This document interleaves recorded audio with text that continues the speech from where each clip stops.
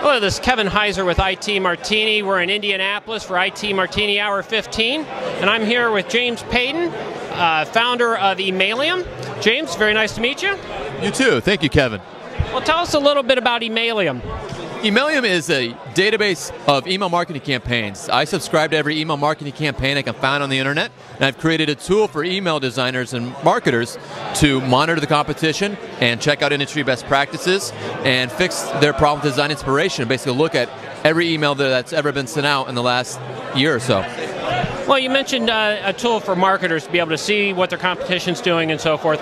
If I'm a marketer and you have all these emails, how do I filter that to find what's relevant for me?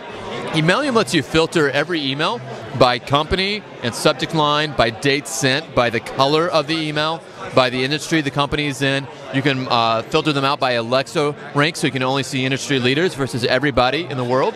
And we have a number of other filters that are in the works right now to let you only see the emails that are applicable to your business. Excellent. Now, where did the idea come from? It seems like something I haven't seen before. Where did you come up with the idea? Emailium grew out of an online retailer I worked at, where we actually literally had competitors copying our emails. And we want to be able to monitor our competitors' emails, figure out what kind of emails they're doing. We also looked at the best practices and the industry leaders in our industry to see what kind of emails they were sending out. And we just want to be able to keep track of those emails in a simple, elegant place that allowed us to do more than simply Gmail would allow us to do. Excellent. And how long has Emailium been around? Emailium has been in active development for almost a year now. There's a lot of data behind it, a lot of data processing going on. We just now launched into our open beta, which is completely free at the moment, but it's been in development for about a year.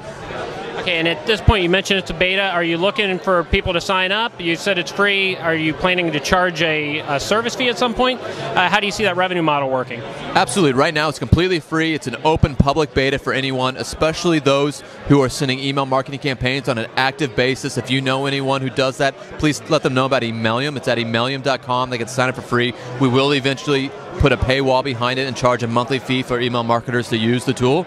But right now we're just in that beta period where I'm looking for feedback, I'm looking for bugs to be fixed and for features to be noted. Okay, and as you refer to email marketers, obviously that can mean a lot of things. There's the individual, there's the agencies that are doing that type of work. What do you see as a primary customer within that segment?